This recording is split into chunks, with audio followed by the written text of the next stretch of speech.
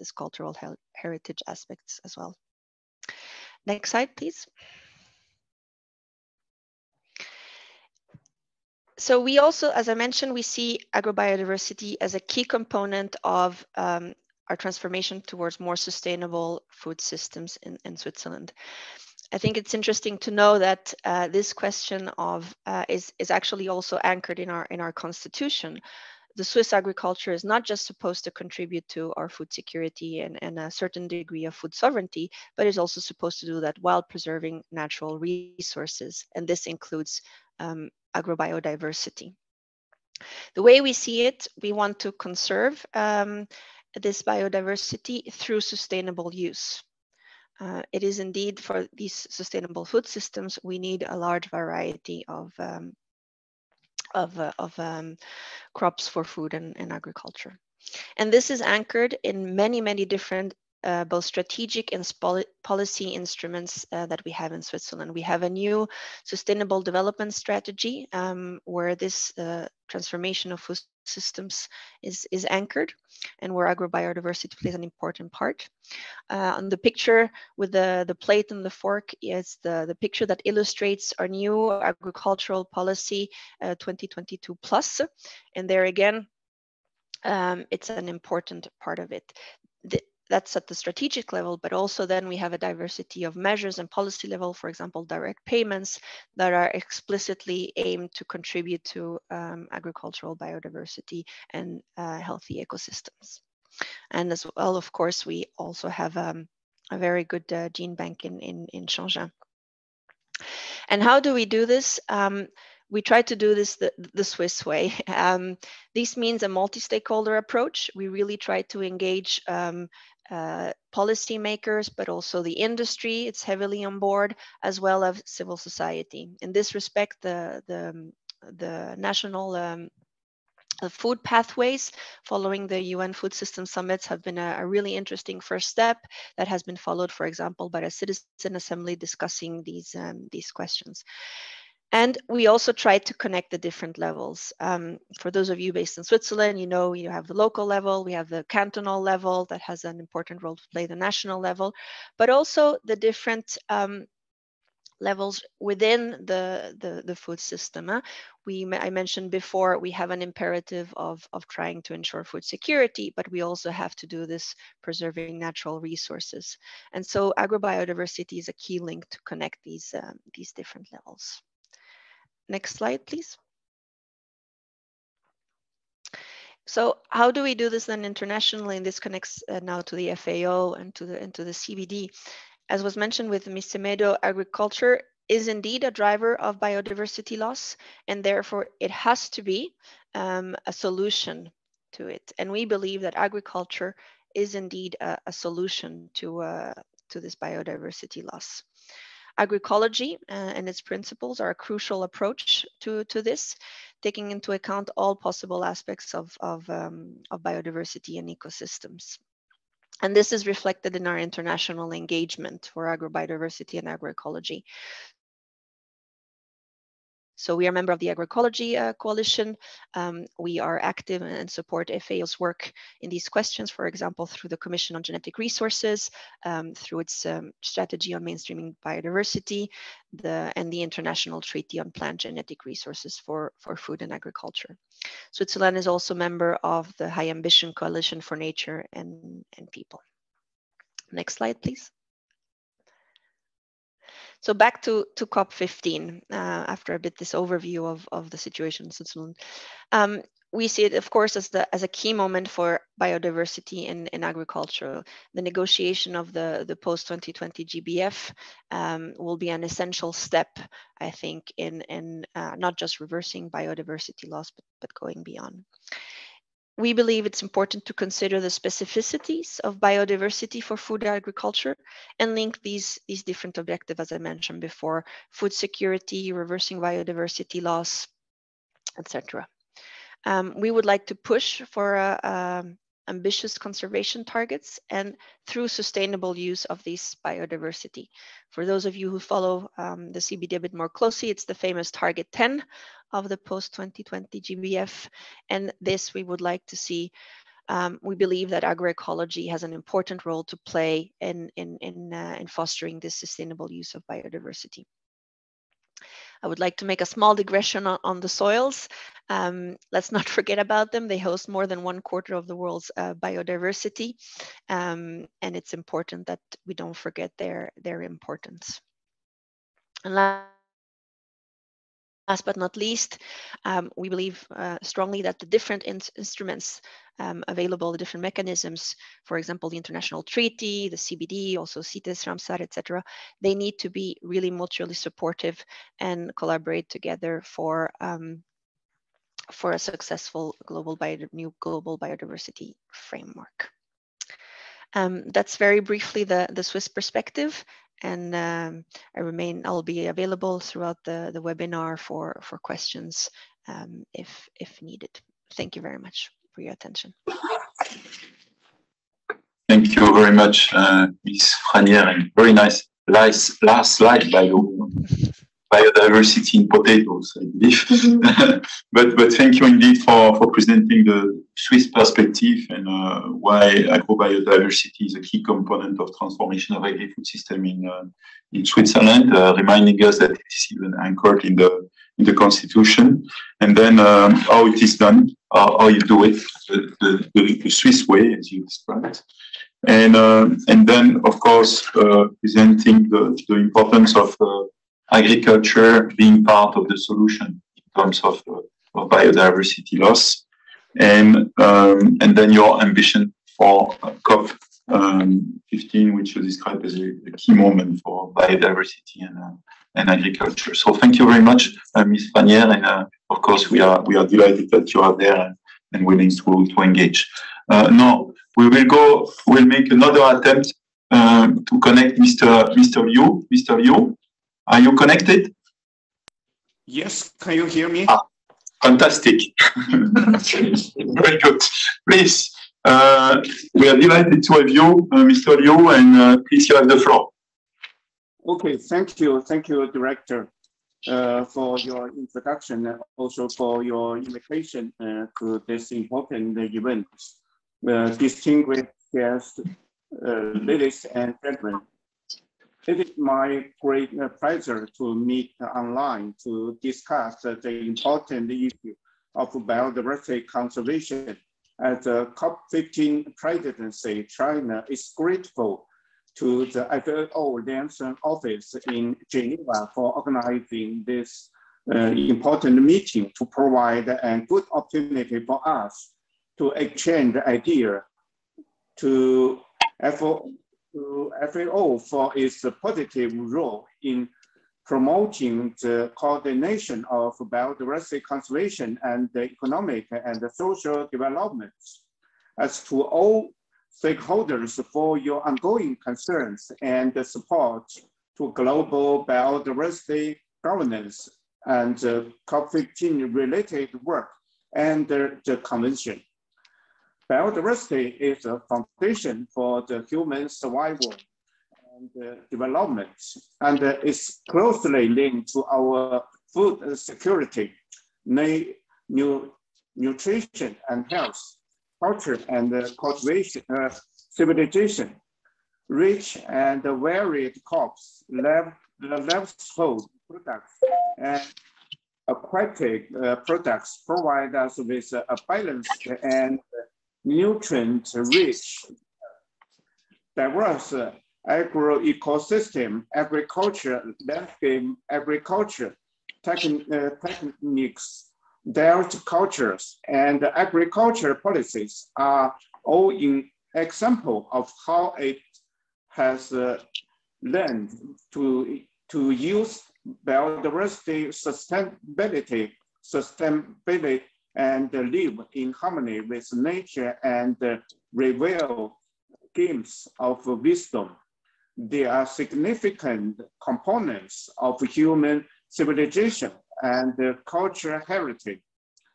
The fast trend of global biodiversity loss has yet been adequately halted, and the governance of biodiversity has a long way to go.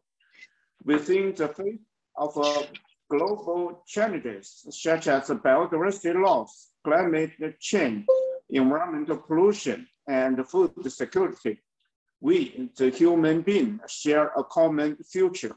It is a general consensus of the international community to conserve biodiversity, promote the sustainable use and benefits sharing of biological resources, halt and reverse the wretched loss of biodiversity, and advance the United Nations 2030 Agenda for Sustainable Development.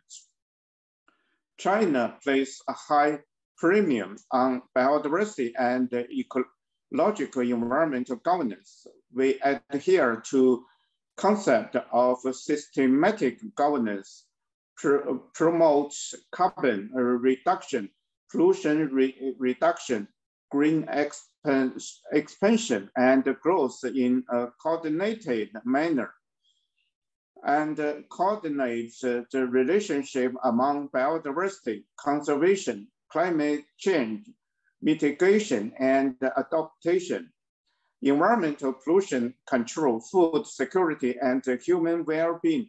China has evaluated biodiversity and climate change governance to nature strategy, thoroughly incorporated them into all facts of the country's economic and social development, and prioritize them to promote ecological stabilization, construction, achieve high quality development.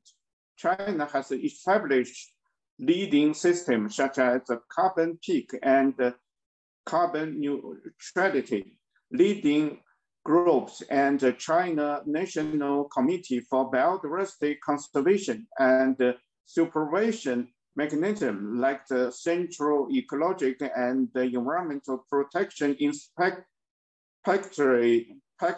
to advance significant ecological and environmental production tasks in a sustainable, organized, and efficient manner.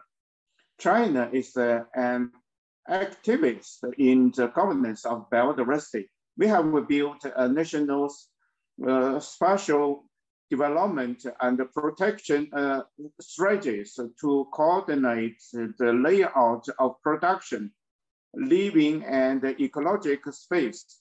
We implement a system of ecological protection guidelines that effectively conserves more than 25% of the nation's land area. We strive to create a protected area framework with a focus on national parks. We carry out a 10-year fishing ban in the Yangtze River, continuously strengthen the investigation, collection, protection, and utilization of its agricultural, forest, and grassland resources, updates or introduce a series of laws and regulations in an effort to bolster the conservation and the sustainable utilization of ecosystem, species, and genetic resources. China conscientiously undertakes its international obligations and taking international responsibilities commensurate to its development stage. China actively explores the synergy of sustainable development goals such as biodiversity conservation and poverty reduction. After years of practices, China has developed a biodiversity conservation system based on government's guidance, corporate responsibility, and extensive public participation, resulting in mutual beneficial outcomes of biodiversity conservation, sustainable use, and economic and social development. China has been upholding a concept of a community with a shared future for mankind, actively engaged in international cooperation on biodiversity conservation and implemented a series of cooperation projects and activities with other countries and the frameworks of Belt and Road Global Development Initiative and South-South cooperation, providing support to the ecological conservation of developing countries. Ladies and gentlemen, last October, the first phase of COP15 was held in Kunming, China, with over 5,000 delegates from more than 150 parties and more than 30 international institutions and organizations. President Xi Jinping attended the Leaders Summit virtually and delivered a keynote speech announcing the official establishment of the first batch of national parks and other important initiatives. The Kunming Declaration adopted injected strong political impetus into the global biodiversity governance process and increased worldwide confidence in biodiversity conservation. The second part of the COP15 will be held next month in Montreal, and China will continue to lead the sustainable and political affairs used by Director General Semedo and the distinguished speaker from Switzerland.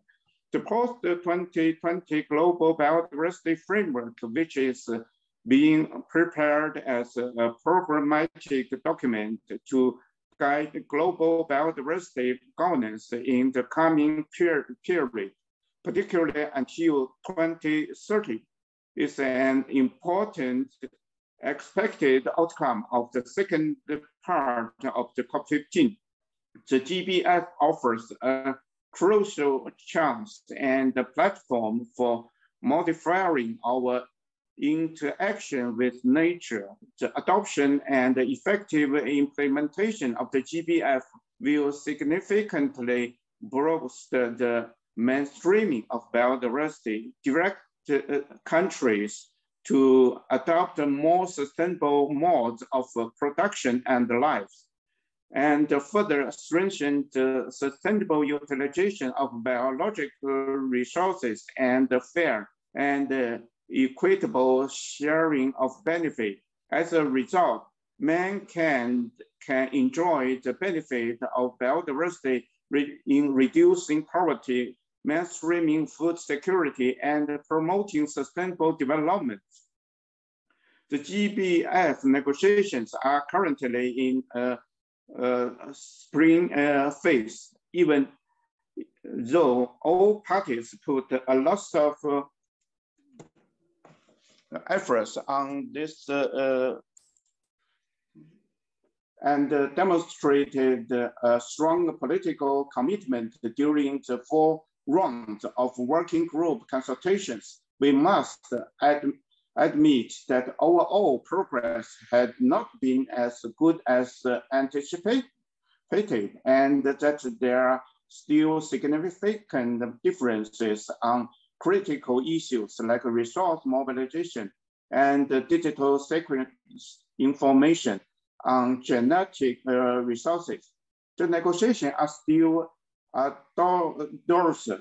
During informal talks in September, delegates from the 5 regions discussed and condensed the GBF text in the technical aspect, resulting in a more readable and logical proposal.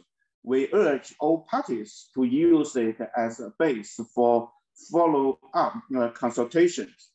Ladies and gentlemen, as the COP15 presidency, China had made every effort to ensure a leadership and coordination role in encouraging all parties to collaborate on the GBF. China has organizing exchanges on key COP15 issues and a high-level roundtable meeting during events and opportunities like the United Nations High-Level Political Forum 2022 on Sustainable Development, the G20 Joint Environment and Climate Minister meeting, the High-Level Week of the 77th session of the United Nations General Assembly and the United Nations Framework Convention on Climate Change, COP27, during which China communicated and cooperated with ministers of different countries on the successful running of the second part of COP15 and attainment of the GBF. I was honored to moderate some of the minister event in Shamshire last week. Here, I hope that all parties will take advantage of the last chance to sprint to the second part of the COP15, actively practice the global governance concept of extensive consultation, joint contribution, and shared benefit, further strengthen the political will to reach the GBF with account to the actual situation of each country, demonstrate the spirit of collaboration, pragmatism, and flexibility, and maximize the ambition and pragmatic GBF as the second part of the COP15. Therefore, I view use in a new era of global biodiversity governance. I thank you for your patience. Thank you, Director. Thank you very much, Mr. Liu, for your comprehensive presentation. I would like, of course, to thank China for the presidency of your presidency of COP15 with the objective to have a global biodiversity framework adopted in Montreal in December. Thank you also for outlining all the efforts which you are undertaking at national level, recognizing the importance of agriculture, agro-ecosystem, and agricultural policies for the conservation of biodiversity, for outlining all the efforts undertaken and the related governance with extensive community participation as you described. And of course, we can only salute the effort, the objective to create 25% of your territory as a protected area. I think this is indeed remarkable. Thank you also for the effort that has been made in the context of the first part of COP15, which was a success in Kunming, with an ambitious Kunming declaration that was adopted, and we wish to, of course, we wish the second part of COP15 as successful as the second one. Thank you also for highlighting a few of the remaining discussions that will need to take place, and we hope that indeed solution will be found to these issues, and that this will lead to the adoption of a new global diversity framework. So thank you, biodiversity framework. Thank you very much, Mr. Liu, for your intervention. I hope you can stay with us for the rest of the session this morning.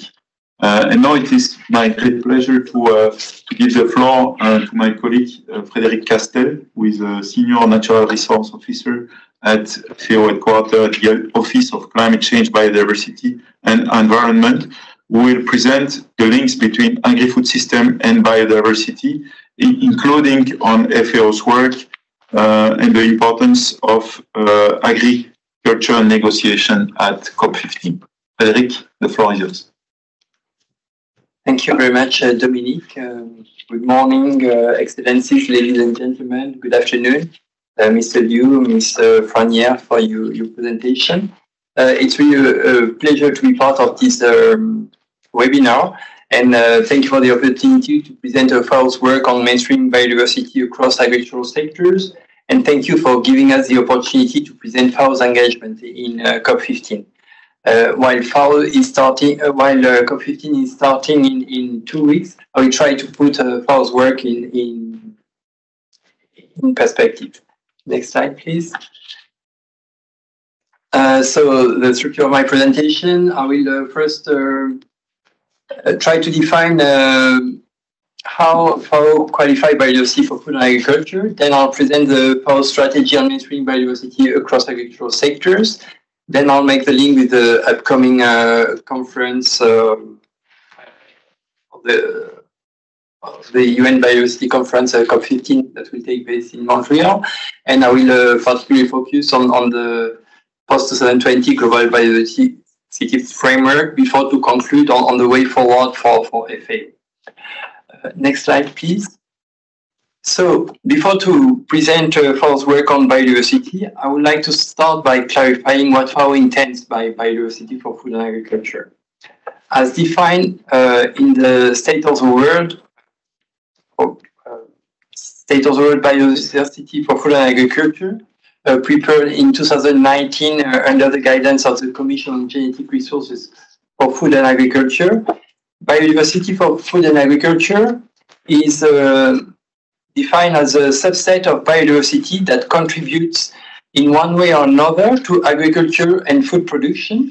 It includes the domesticated plants and animals raised in crops, livestock, forest, and agriculture system, the wide variety of domesticated species, wild species are harvested for food and other products, and what is known as associated biodiversity, which is the vast range of organisms that live in and around food and agriculture production systems. So,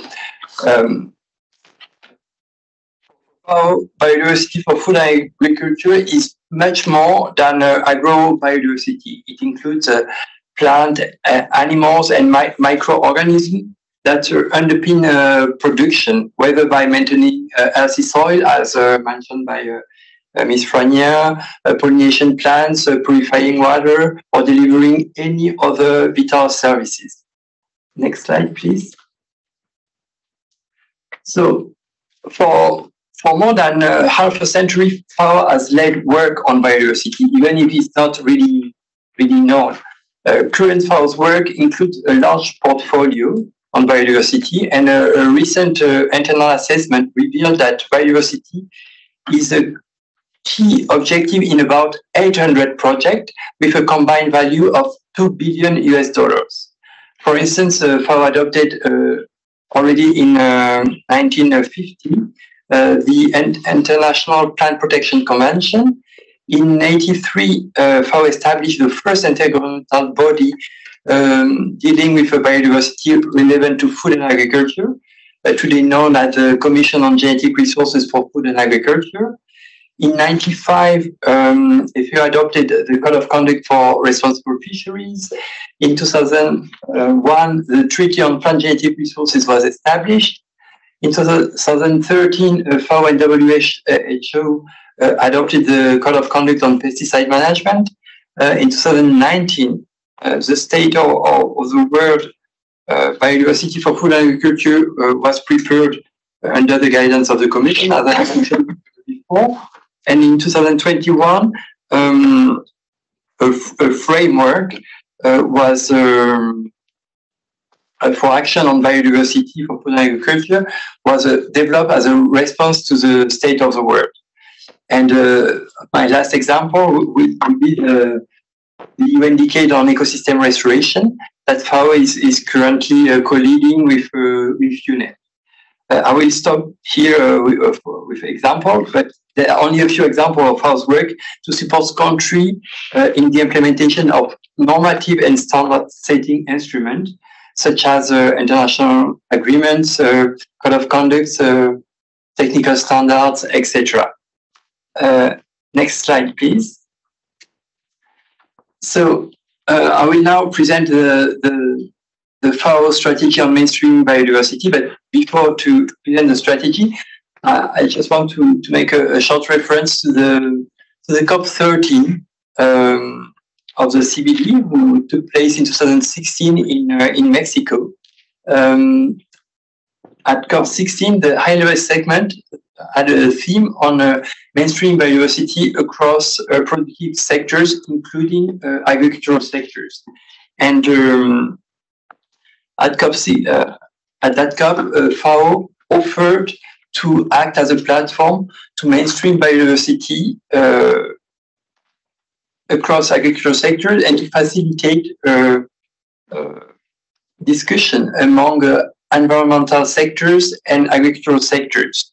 And that offer was welcomed by the COP. So the week after that COP, FAO members requested FAO to develop a strategy on mainstream biodiversity. So that strategy was adopted in 2019, and the aim of the strategy is to mainstream biodiversity across agricultural sectors at national, regional, and international levels in a structured and coherent manner, taking into account national priorities, need, regulation, and policy, and country programming framework. The expected results of the application of the strategy would be first to reduce the negative impact of agricultural practices on biodiversity. Second, to promote sustainable agricultural practices. And third, to conserve, enhance, and restore biodiversity as a whole. Next slide, please. Achieving the strategy's aim and goals require action that will focus on four main outcomes. The first one, support is provided to members at their request to enhance their capacity to mainstream biodiversity. Second one, biodiversity is mainstreamed across FAO's policy, programs, and activities. Third one, role of biodiversity and ecosystem services for food security and nutrition is globally recognized. And fourth, coordination and delivery of FAO's work on biodiversity is strengthened. Next slide, please. After the adoption of the strategy, an action plan was adopted by FAO in 2021 to support the implementation of the strategy. So that action plan includes exactly 182 activities at national level, alongside FAO's normative work, such as the development of international code of conduct. And there is one on fertilizer, for example, that was recently developed, and other technical guidelines, policy tools, awareness raising material, etc. The action plan includes action to promote sustainable agriculture in different ways. Ms. Franier mentioned work of that Switzerland is doing on agroecology. For instance, FAO is currently developing methods and metrics to assess the impact of agroecology, and we are currently developing the tool for agroecology performance evaluation. That's an example among plenty others. Next slide, please. FAO is also working at international level and make the link with the Convention on Biological Diversity and with the CBD. So the CBD is one of the three Rio Conventions, with the Climate Convention and the Convention to combat desertification. And the CBD has three objectives. The first one is to ensure conservation of biodiversity. Second one, to promote sustainable use of biodiversity. And the third one, to ensure the fair and equitable sharing of benefits. So most of actors, when they are talking about the convention, are talking about the first objective, the conservation. But for FAO, sustainable use is particularly important. And we want to pass that message that sustainable use of biodiversity is really important for agricultural sectors, and ensuring the fair and equitable sharing of benefits is also really important. And that's what the Treaty on Plant Genetic Resources is mainly working on, that fair and equitable sharing of benefits. So as Mr. Liu mentioned, COP15, part 2 of COP15 in Montreal will be of really important, following part 1 in Kunming. And the main objective of part 2 is to adopt the Post-2020 Global Biodiversity Framework. This framework is described as the biodiversity equivalent of the Paris Agreement on climate, and the COP15 is representing biodiversity Paris moment. Next slide, please. Now I will focus maybe my presentation on the post-2020 GBF, Global Biodiversity Framework. So the post-2020 framework will replace the 20 Aichi targets that were agreed by parties as part of the CBD's strategic plan for biodiversity for the period 2011-2020. So despite some progress, none of the Aichi targets were fully achieved by the end date of 2020. And the figure in front of you represents is coming. This figure is from the Global Biodiversity Outlook 5, which evaluate the Aichi targets. And the figure represents a portfolio of actions necessary to shift from the current trajectory of biodiversity loss and degradation to a positive trend of recovery.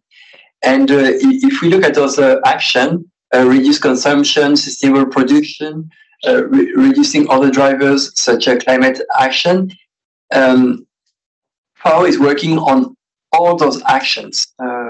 So really, just to underline that FAO has a key role to play to implement the upcoming post-2020 GBF. So next slide, please. So the current draft of the Post-2020 Global Biodiversity Framework includes 4 long-term goals for 2050 and 22 action-oriented targets for 2030, grouped in 3 clusters. The first cluster is target 1 to 8, focused on threats to biodiversity. The second cluster, from target 9 to 16, focus on meeting people's needs through sustainable use of biodiversity.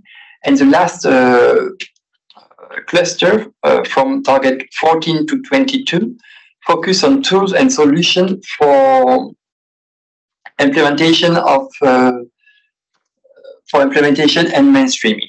So if we look at the different targets, at the 22 targets, more than half of the 22 targets are really at the core of FAO's mandate. So there is a target on ecosystem restoration.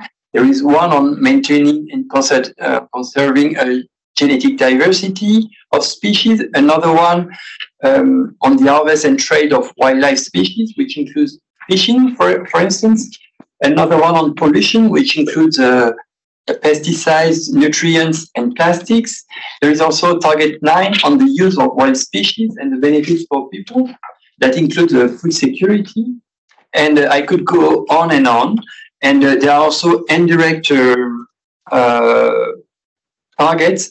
There are also targets with indirect link to FAO mandate. For instance, the one on incentives, target 18. Next slide, please.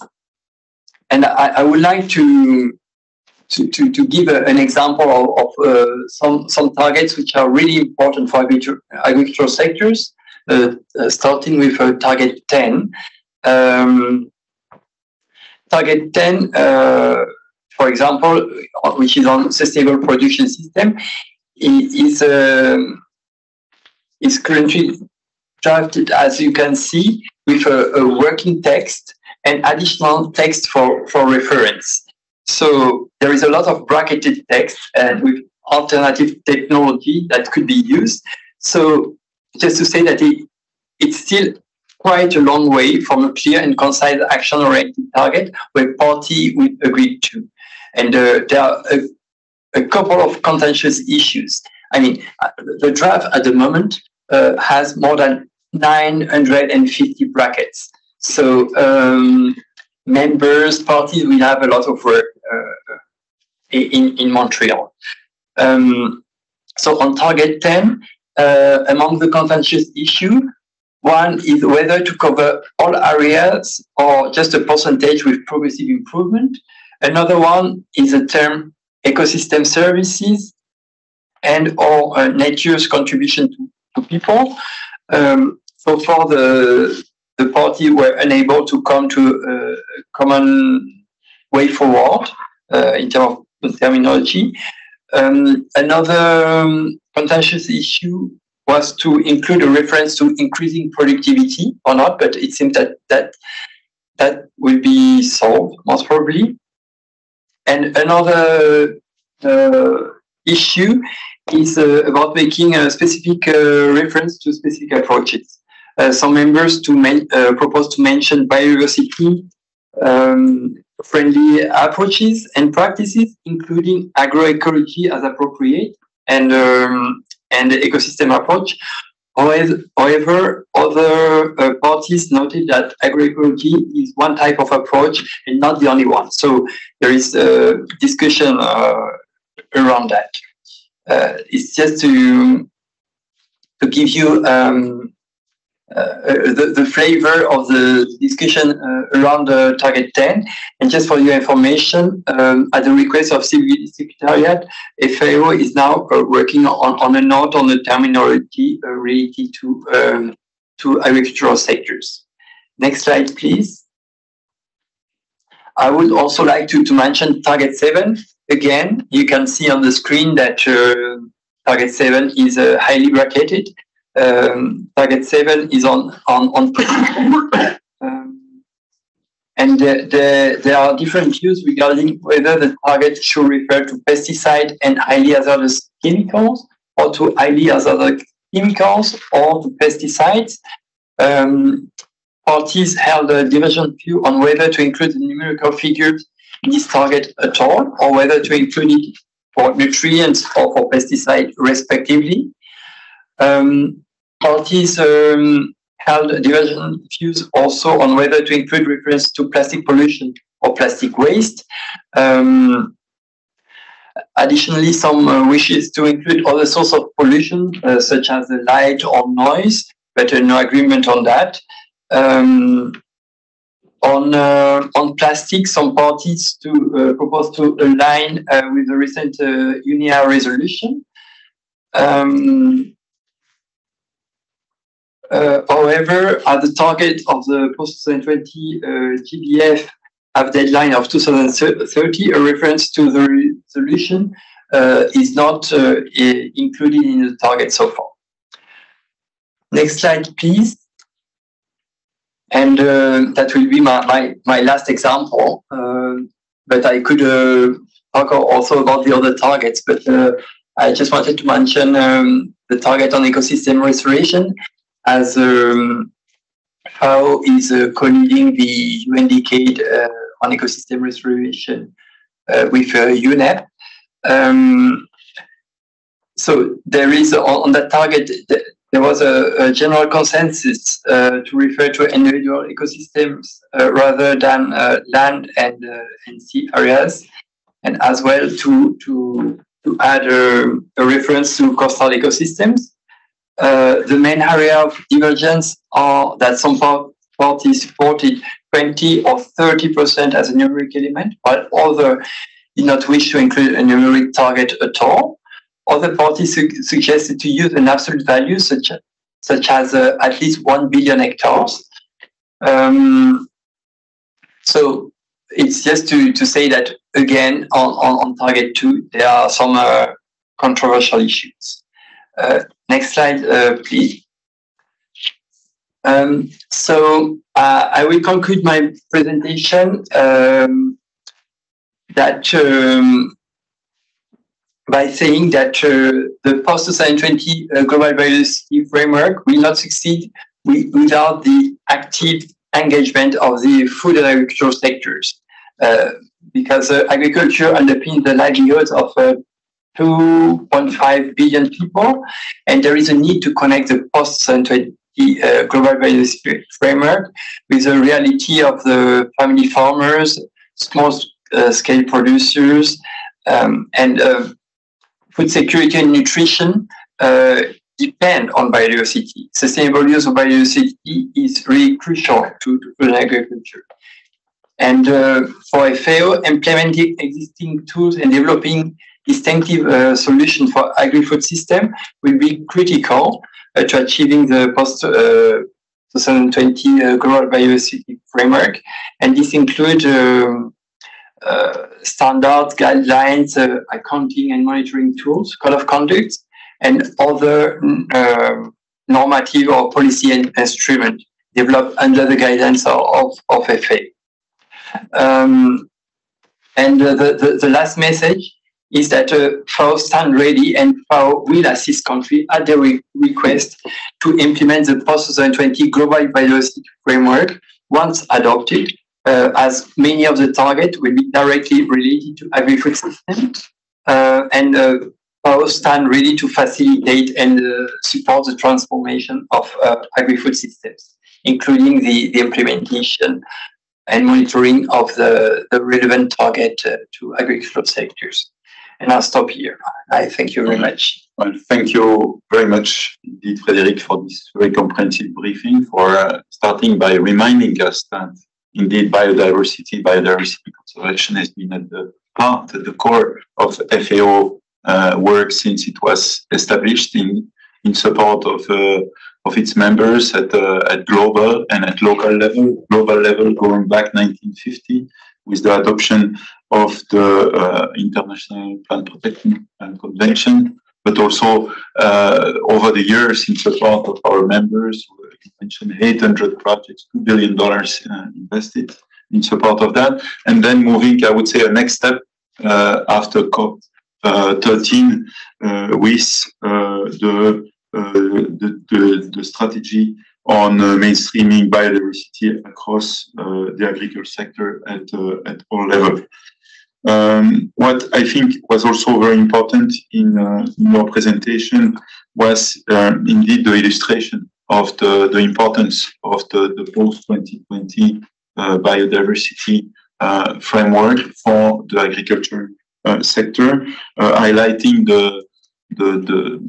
the challenges that lie ahead going to Montreal, where we want to go for a bracket zero type of achievement, reaching the agreement, and then of course highlighting the work that FAO continues to play in preparation for even Montreal. You mentioned the work that FAO is doing in terms of a note for the agriculture-related terminology, but then also of course post Montreal, the role we will continue to play in terms of implementing existing and developing new tools, but then of course supporting the members at the request for the implementation of this post-2020 biodiversity framework. So thank you very much, Frédéric.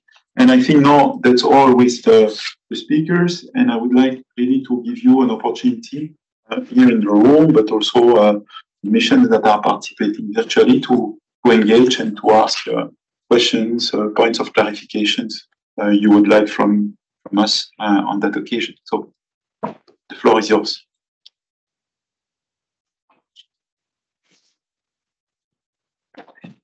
Anybody online? No? Okay. Hans? Thank you, Mr. President.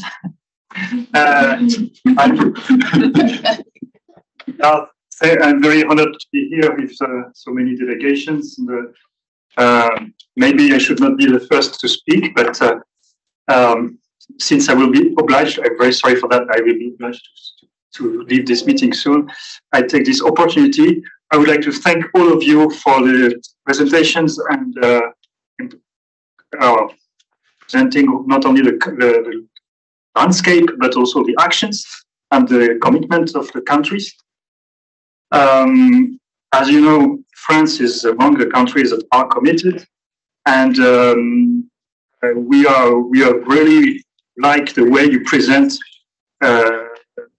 the involvement of agriculture sector in general.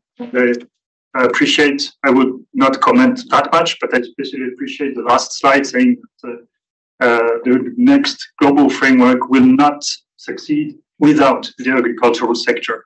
And this is now, I think, obvious to many of us. It was perhaps not the case in the previous decades. So we very much encourage this synergy between biodiversity and agriculture, the same way synergy between conserving biodiversity and environment, together with efforts in industrial sectors, other bodies.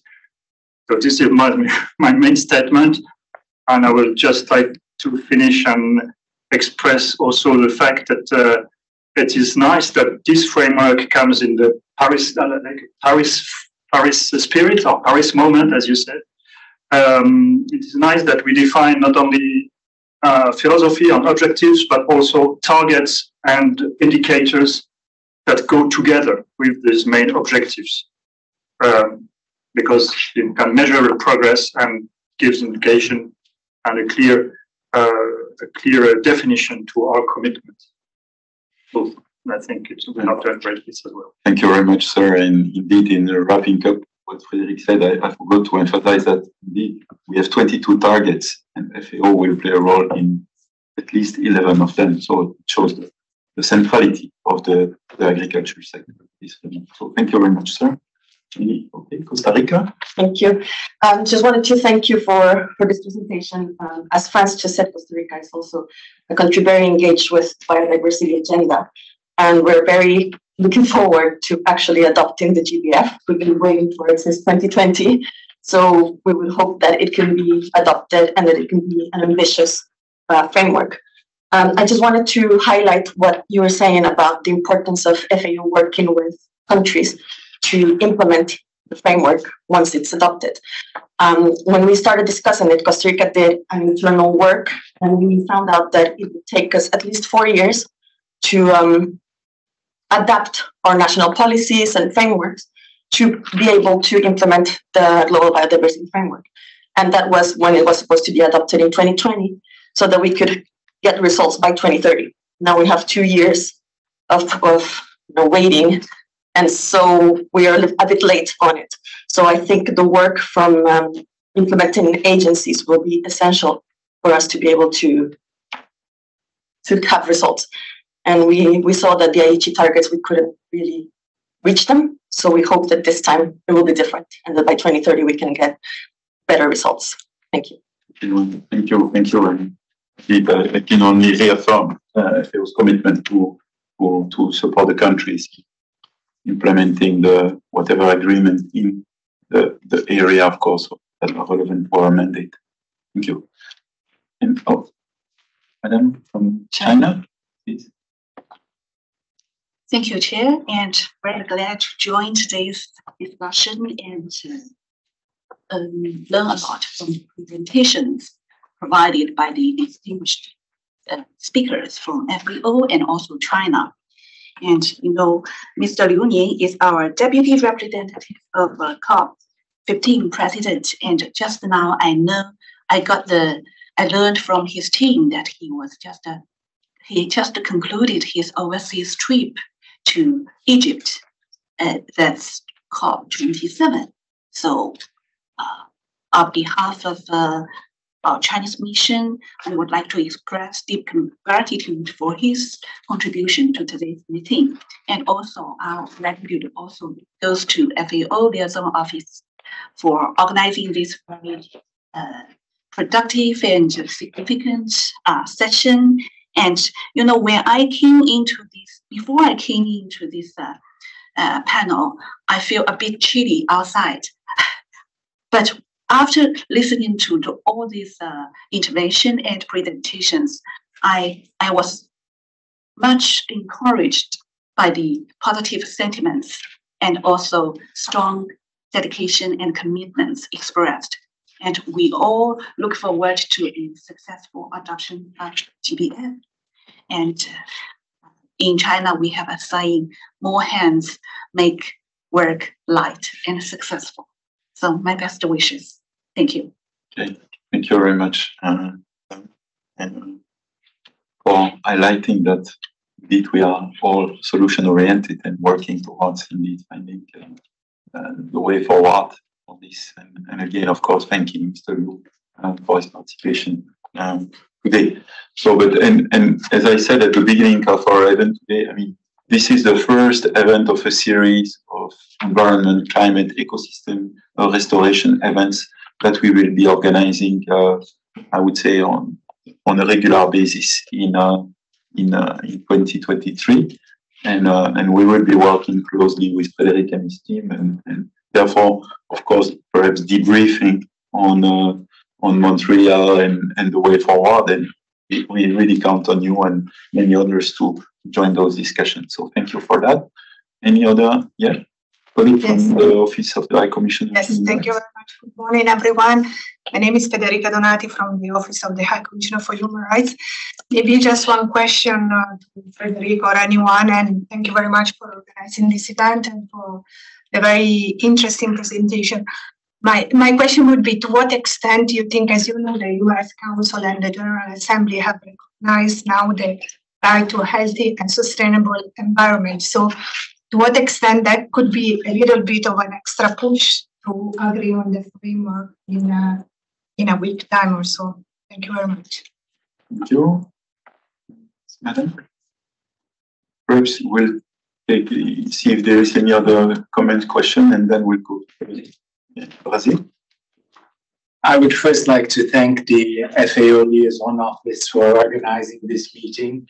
I think it's very important to engage our permanent missions here in Geneva also in the debates of biodiversity and this importance of connecting, of course, agriculture to biodiversity.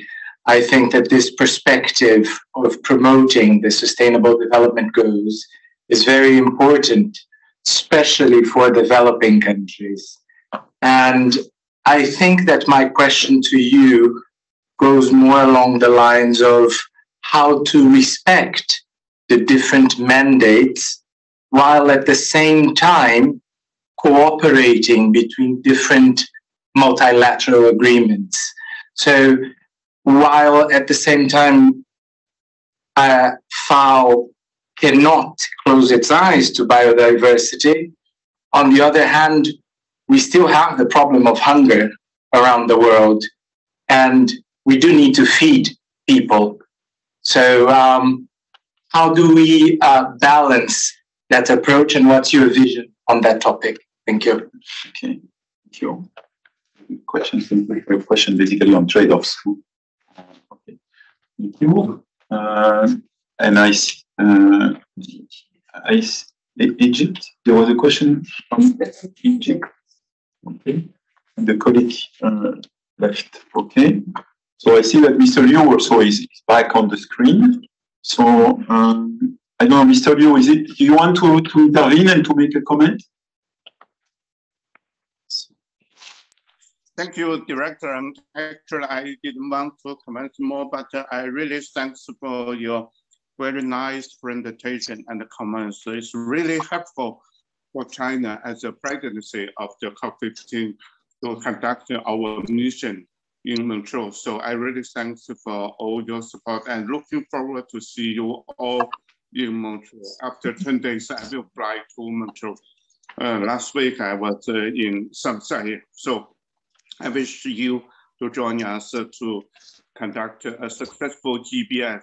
Thank you. Thank you, Mr. Liu, and safe travels to Montreal. And Frédéric, you want to to react basically to questions from the colleague from OHCHR and from Brazil on trade-offs and. Okay, maybe I will start with the question from Costa Rica, and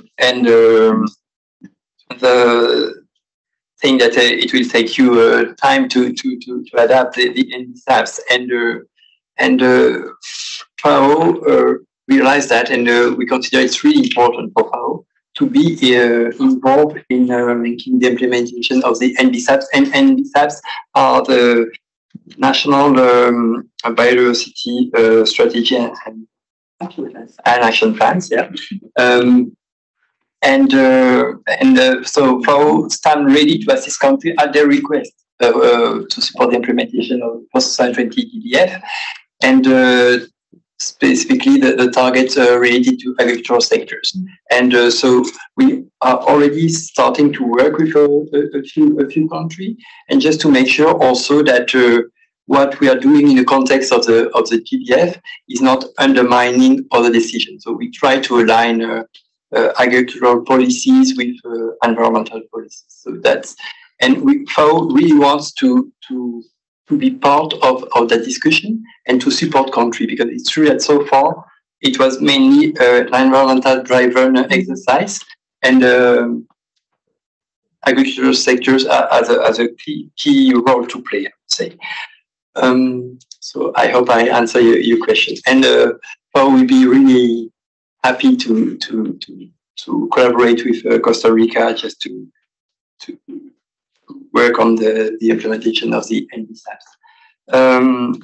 Regarding the question on human rights, I think if you look at the draft, the issue is pretty well covered. The current draft of the Post-2020 GBF, and it's not that controversial. So I think it should be really well reflected in the text to be adopted in Montreal at COP15. The question from Brazil on how to respect the different mandates, the program of hunger and conservation. I think we cannot oppose conservation, sustainable use of biodiversity and hunger. I will just illustrate what I want to say with one example. For instance, FAO had a study on pollination, just protecting areas which are not productive areas, but natural forest around productive areas, just to protect pollinators. And we just noticed that by doing that, we just increase food production, because pollinators were higher, and it increased the food production by 20%. So that's why in my introduction, it was important for me to mention biodiversity for food and agriculture, because biodiversity really has a role to play to secure food security. And so we consider sustainable management of biodiversity important to increase food security. Any other question? I think I answered all the questions so far. See anybody? Nobody online?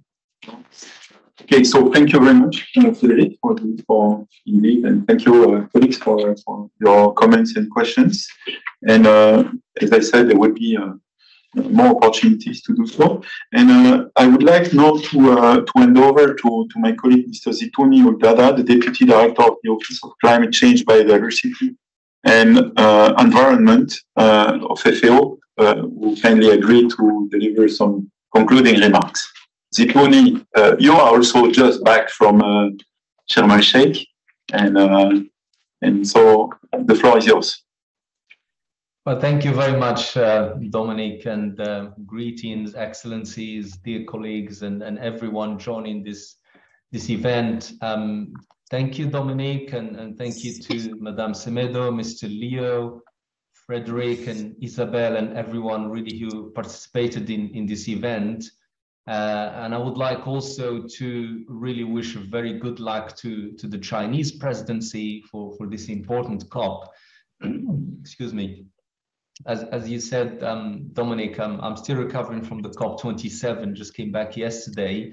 But this event is really timely because it's just between this COP we just finished and, of course, the important one coming up in Canada. And I think it's very well recognized, obviously, that we're living a joint crisis, the climate change crisis and the biodiversity crisis that are becoming increasingly devastating with all the impact that we're seeing between, all around the world. And it's fair to say that, and there is evidence that the impact of these crises, they are all affecting agri-food systems and global food security. And also the livelihood of, more than 2.5 billion people, as you know, who really depend on the agriculture sector around the world.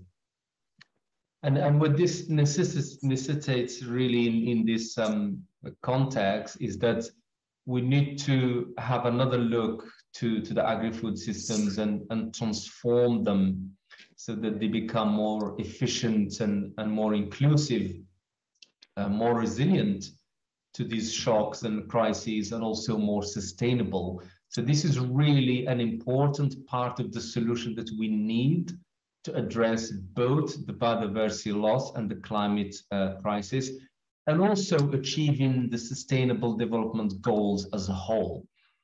And it's important, and I think Japan made this good point about looking at the different multilateral agreements and looking at other challenges that the world is facing. So these solutions we're talking about obviously must address the crisis of hunger and malnutrition that we're still living. We still have around 828 million people who go hungry every day. So it's true, we need to look beyond biodiversity and the benefits of addressing biodiversity in conjunction with the climate crisis, ecosystem restoration, and others, so that we can maximize the impact and maximize the benefits that we want to achieve, and at the same time really avoiding the trade-offs that you've been talking about. And what this also means is that we need more coordination and synergy between the ministries involved in the decision-making. Traditionally, it has been mainly the environmental ministries, but normally we need to involve more the agricultural and the finance ministries, not just in the negotiations, but in the implementation as well. So just back from COP27, I think it's been really encouraging that finally we've got a decision on loss and damage. And you know what loss and damage means is that, the impact on biodiversity, the impact on food production and livelihood. And we've seen a commitment for increasing funding for adaptation as well. So biodiversity will be critical, obviously, in achieving this adaptation goal and in building the resilience of the agri-food systems and societies as a whole. So I think in relation to climate change, and as you know, the overall goal is to limit the increase of global warming to 1.5 degrees C. But we cannot achieve this, obviously, without protecting and restoring biodiversity, because the biodiversity is really the bedrock of livelihood and of production and of people's lives. And it was very encouraging, actually, at the COP27, on the 16th of November, there was a Biodiversity Day at COP26. And at the same time, the same day, we had the visit of the Brazil's new president-elect Lula da Silva, which brought really new momentum in addressing biodiversity and climate change, because he pledged to commit the rainforest nation to tackle the climate crisis and offer to hold future UN talks as well. And it's a really massive gain for climate change and biodiversity. So we really have to seize this opportunity, this political momentum from COP27 as countries are traveling to Montreal for COP15. And just to finish, because there was a lot that's been said through the discussion, and thank you again, because it's been really timely. I definitely picked up a lot from the presentations. There is much more room actually to further advocate this independence or interdependence between the agri-food systems and the environment in particular.